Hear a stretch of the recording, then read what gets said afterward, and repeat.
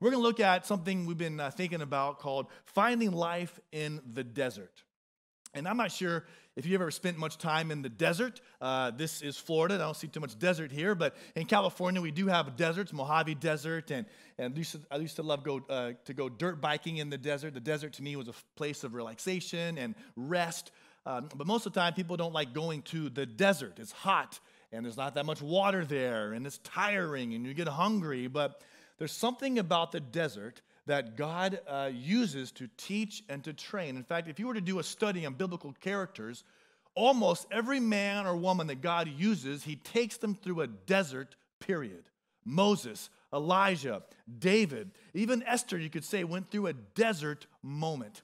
And this morning, I want to look at the life of Jesus because his life is worth looking into, and his time in the desert.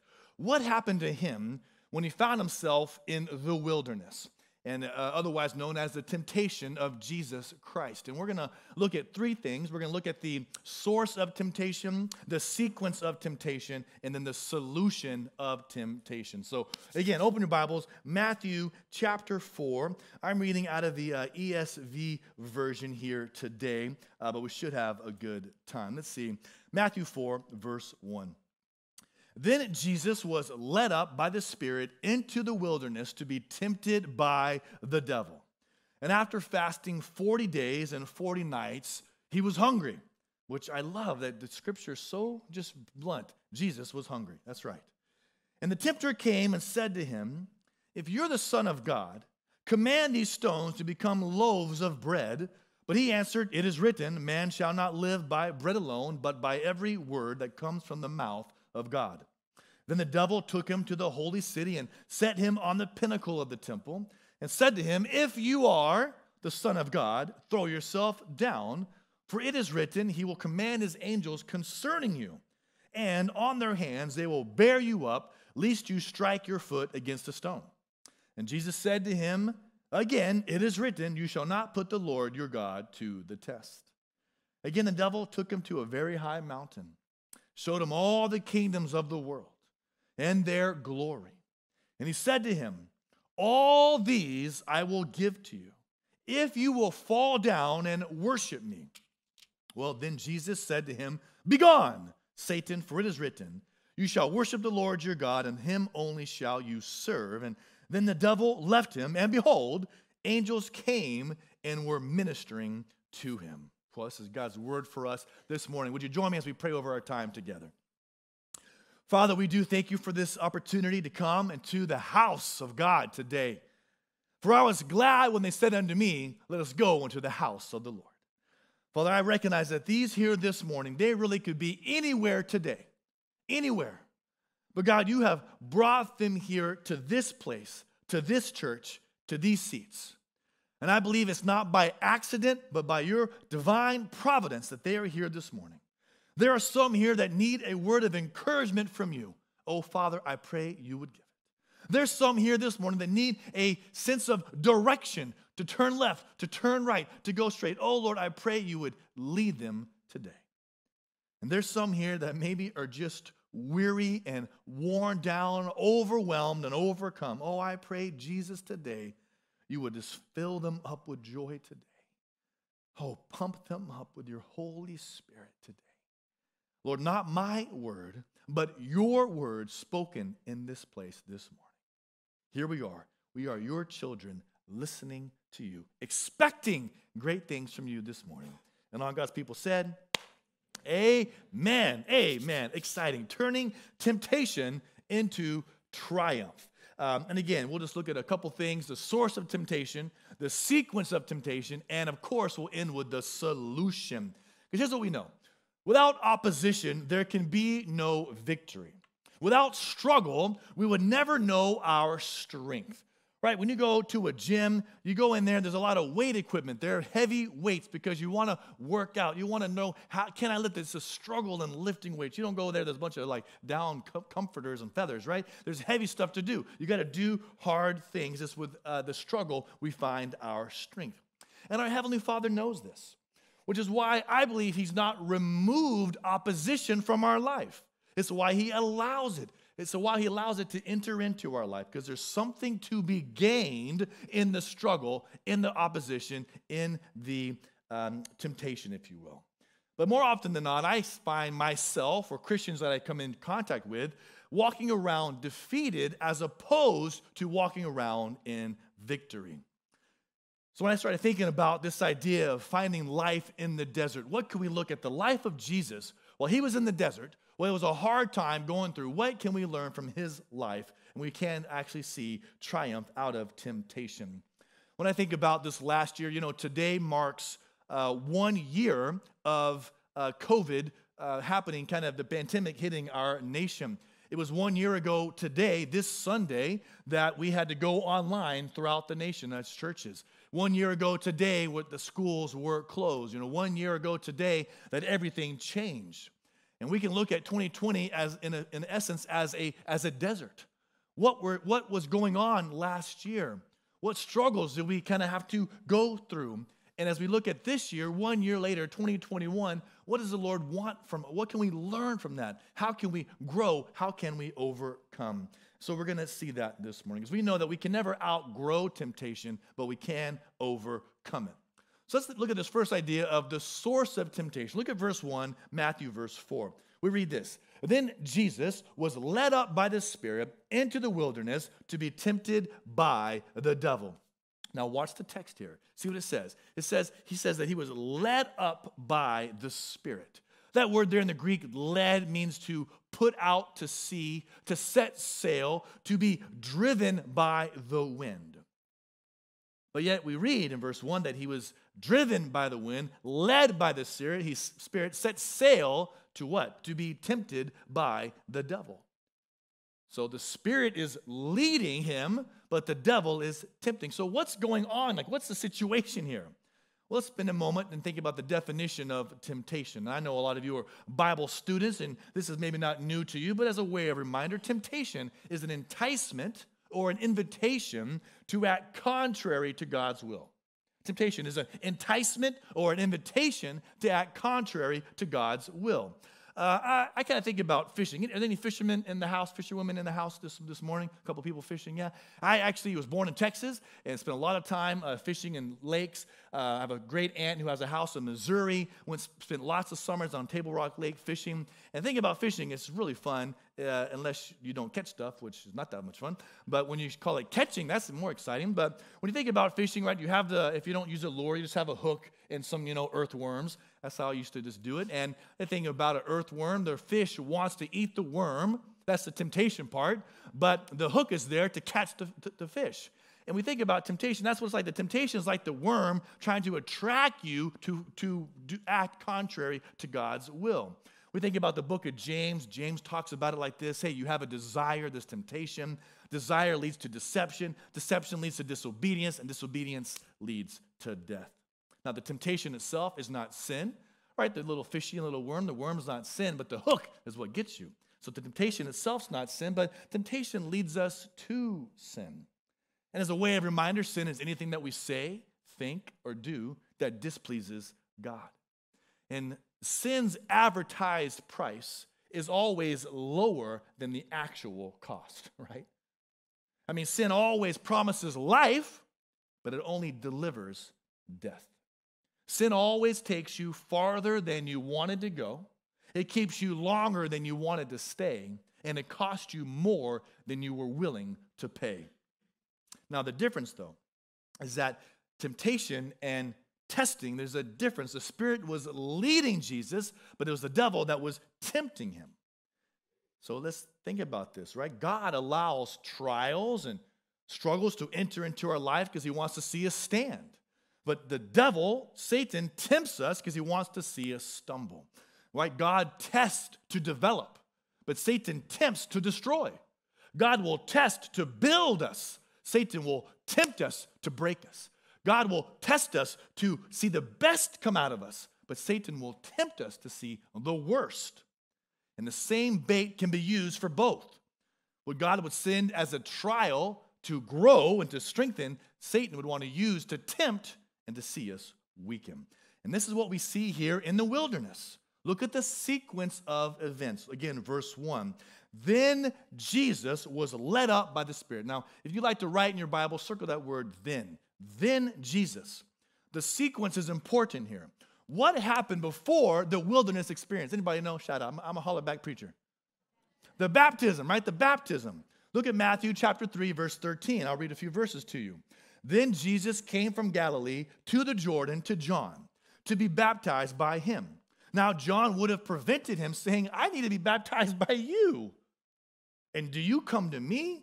But Jesus answered and said, let it be so now, for thus it is fitting to fulfill all righteousness. So then he consented, and when Jesus was baptized, immediately he went up from the water. Look at this scene. And behold, the heavens were opened to him, and he saw the Spirit of God descending like a dove, coming to rest on him. And behold, a voice from heaven saying, this is my beloved Son, with whom I am well pleased. Notice the sequence. Jesus went from the water to the wilderness. From the water to the wilderness. Listen, this was not an isolated and independent event. One moment Jesus is in community. The next he's in isolation. 1 minute he's being baptized. The next he's in the battlefield. One moment he's hearing a voice from heaven. The next moment he's hearing a voice from hell. Water to the wilderness. Friends, can we not identify with that? Do we not know what it's like to go from the water to the wilderness? Sunday morning, here we are. The worship team was on point today, leading us to Jesus. We're just like, yes, Jesus cornerstone, woo!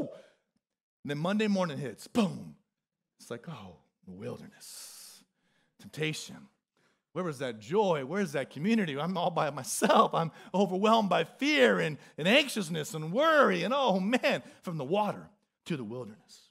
We understand what happens. Listen, we can never see the approval of heaven that's going to keep us from the attacks from the enemy, right? Approval from heaven does not keep us from the attacks from the enemy. It's actually the smile of heaven that I believe attracts the scowl of hell. And the same Spirit that fell on Jesus in the water was the same Spirit that led him to the wilderness, because there was a divine purpose for it all. There's life in the desert to be found. So what do we see here? This first temptation, and many of you as Bible students, I know you've gone over this, a few kind of ways to think about it, but what I'm thinking about first, this first temptation had to do with identity. Identity. Look at verse 3. And the tempter came and said to him, if you are, turn to your neighbor and say, if you are. If you are. Now, then a little bit later, again, Satan will say, if you are the Son of God, if you are the Son of God. Some of your translations might say, since you are, since you are. It's this idea of creating doubt. It's a mocking tone. It's almost like Satan was saying, who do you think you are? You know, who do you think you are? You think you're the Son of God? Well, let's see what's happening on. I think this is a temptation of identity for Jesus. I really do. Who do you think you are, Jesus? Is that not a question we ask ourselves all the time? Is that not a temptation that we come across? Identity? Who am I? Who do I think I am? It's a huge temptation for us to identify ourselves with ourselves academically, athletically, professionally. But this is not where our true identity comes from. This is why I spent some time thinking about the sequence, water to the wilderness, water to the wilderness. Because I believe the baptism of Jesus was a big deal. It was a big deal because of who showed up, right? Who showed up in the baptism of Jesus? The Holy Spirit falls down like a dove. The Heavenly Father cries out with his voice, and then Jesus is in the water. So when the Trinity is in the house, like something's going down, okay? You got all three of them in the place. Who shows up? It was a big deal. Secondly, what was said at the baptism of Jesus?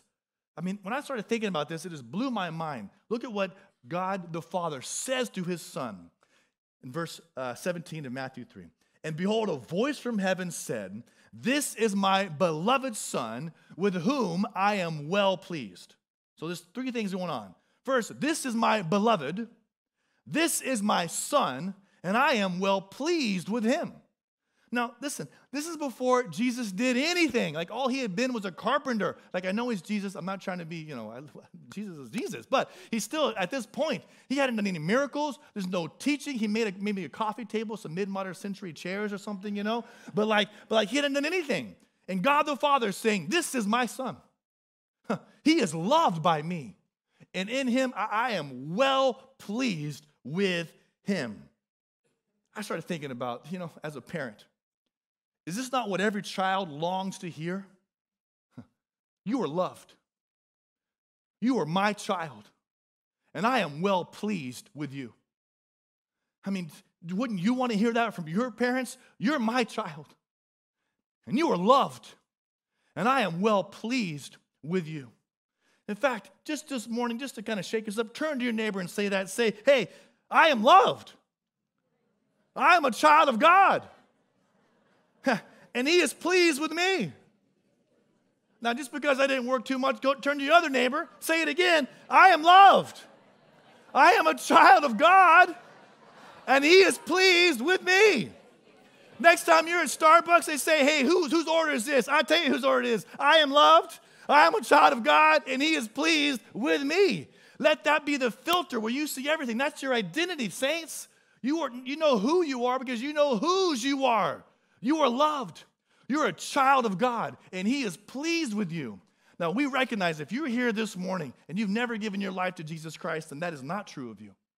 You've got to give your life to Jesus. You've got to surrender your life to him in order for that to be true of you. And we recognize that the pleasure of God is not based upon our performance, but what Christ has done for us. That's what Easter is all about, him rising from the grave, dying our death so we can live his life. But if you're a saint here today, I pray that identity just fills you up, that you are loved. You're a child of God, and he is pleased with you. I think Jesus, at the baptism, he had that identity. Yeah, that's right. My Heavenly Father loves me, and I am his son, and he is pleased with me. So when Satan says, who do you think you are?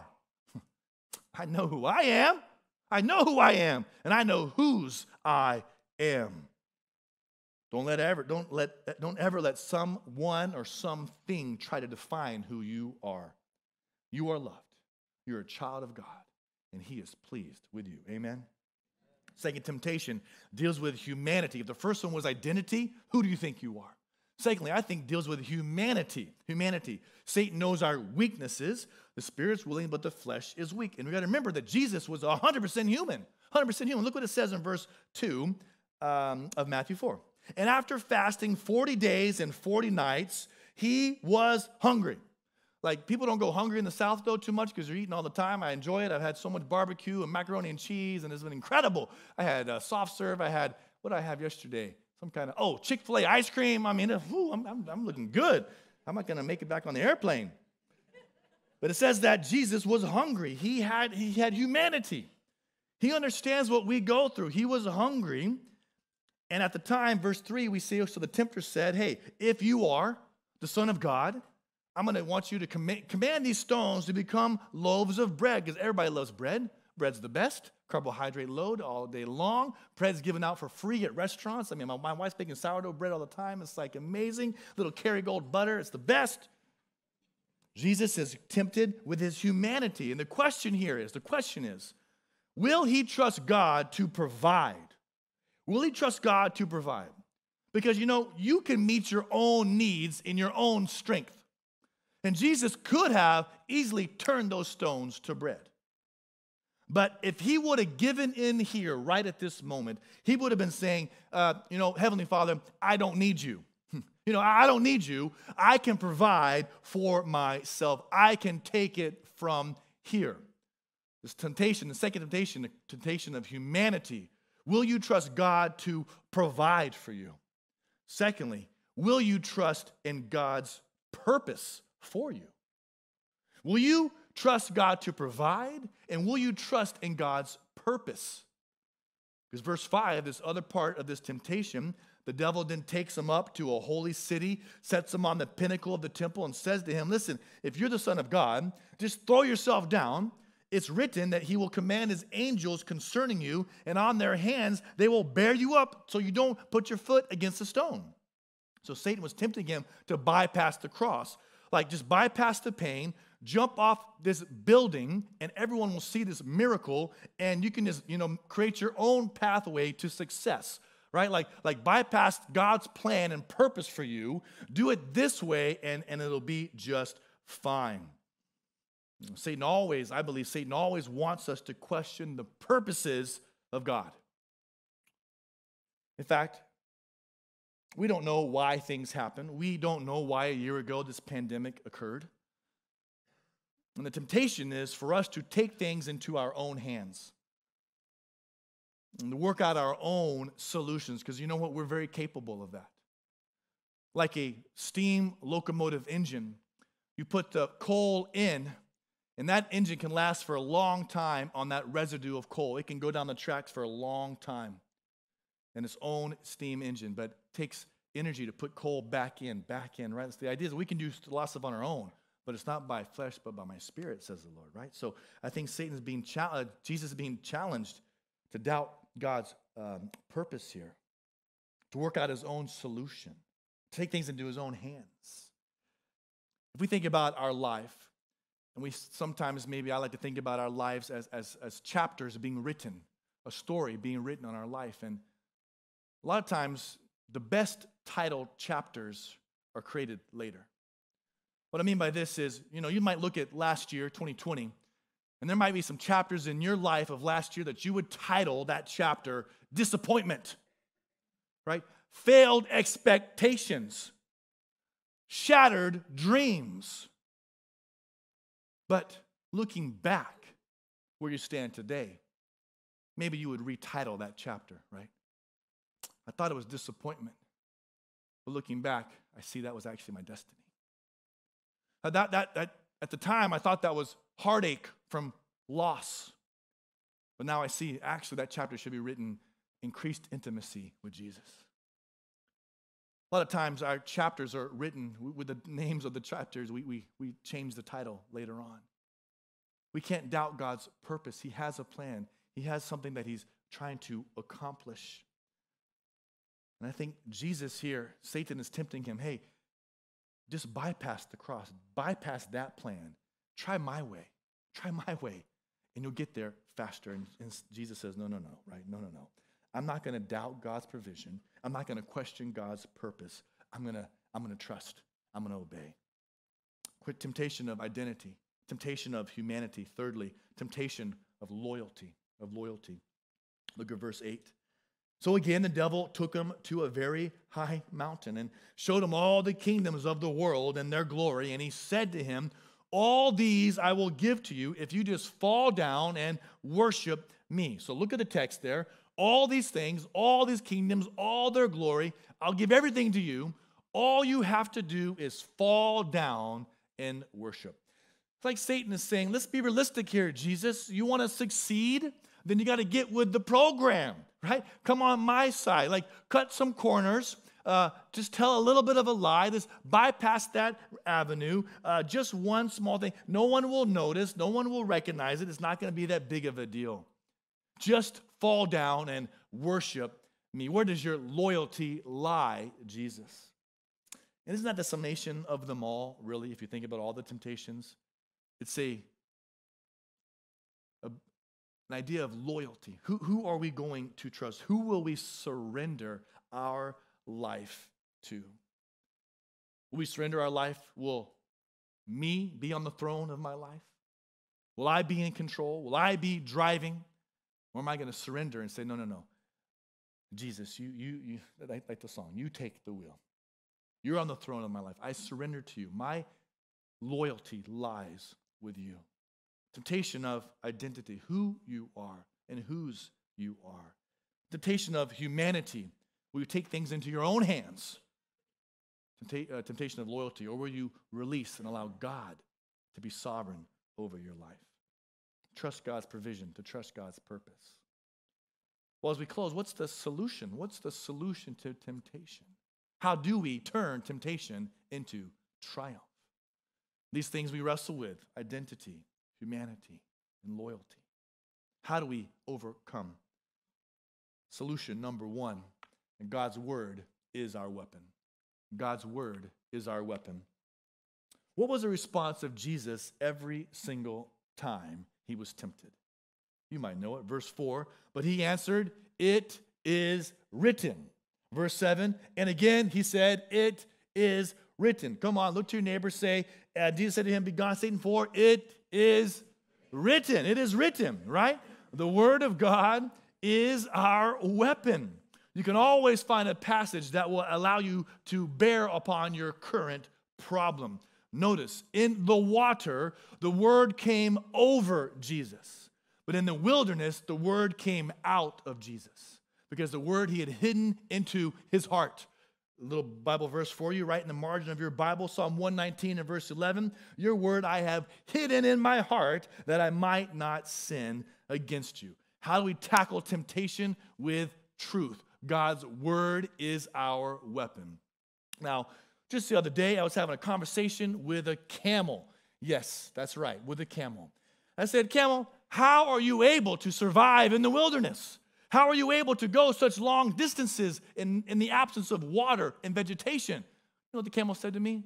He said, listen, here's all I got to do. When I sit down to eat, I can consume large quantities of water, large quantities of vegetation, and I store them in my hump. So when I'm going through the wilderness, and when there's no water and there's no food, I can reach back to what was stored, and I can be content with that. Oh, is there a lesson from the camel we can learn? Are you abiding? I love this church, Coastline. You guys are abiding in God's word daily. Been at the Spencer's house. They've been playing those 2-minute videos by the pastors. It's incredible. As a church, they're trying to have us abide in God's word. Go to God's word daily. Have it hidden into our heart so that when you're going through the wilderness, when there is a temptation, you can reach back at what's stored in your heart and say, oh, whoa, I got a word for that. Because God's word is our weapon. Amen? Are you feeding on God's word? Are you storing it in your heart? Here we are 3 months into the brand new year. Maybe many of you, I happen to love the YouVersion Bible app on my phone. I love it. And I would encourage you, get into a Bible reading program. We're 3 months in. Doesn't matter. Start now.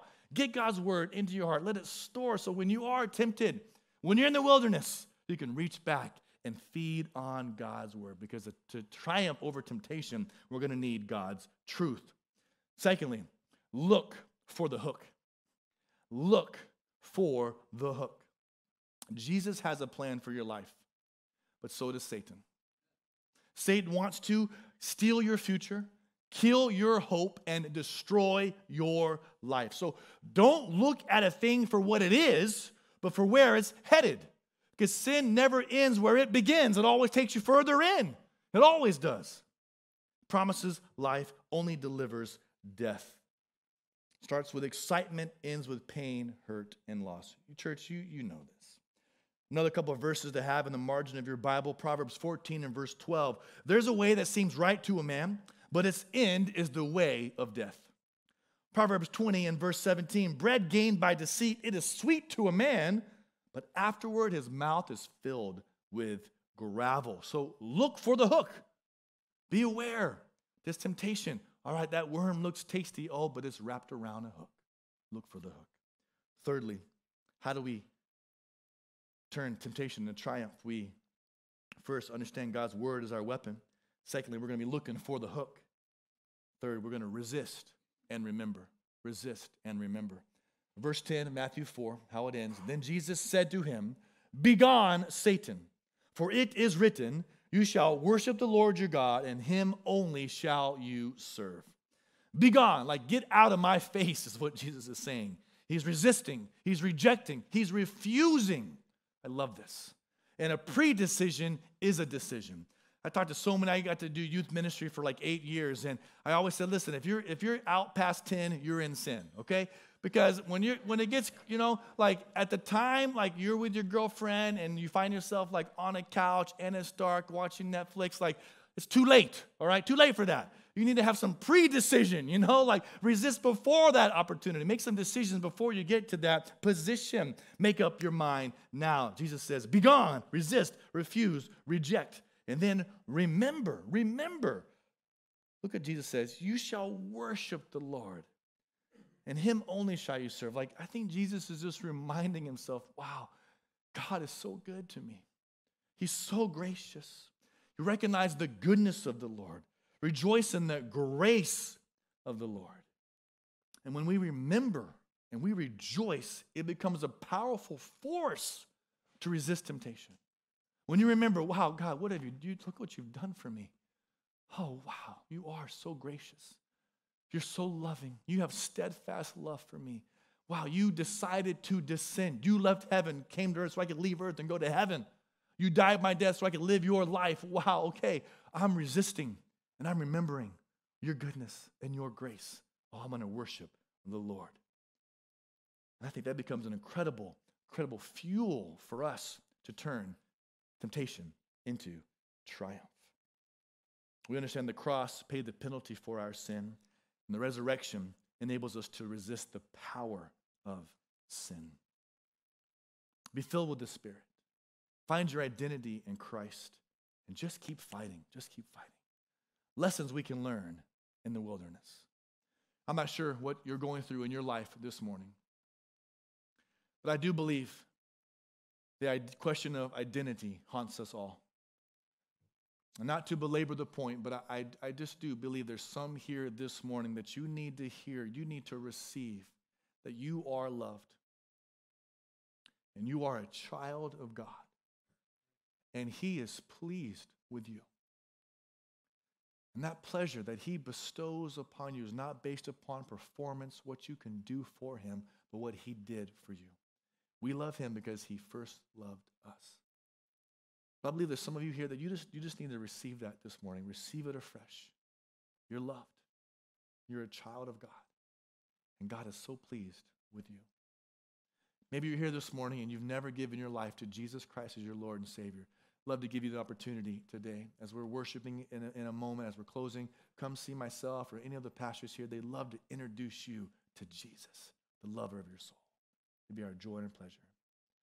But our identity, oh friends, temptation is to be defined by what we do and our performance. Don't let that happen. Temptation of humanity to take things into our own hands, make our own plans, our own way. No. We need to live open-handedly. Lord, my life is yours. I'm letting go. Temptation of loyalty, and I'm surrendering my life to you.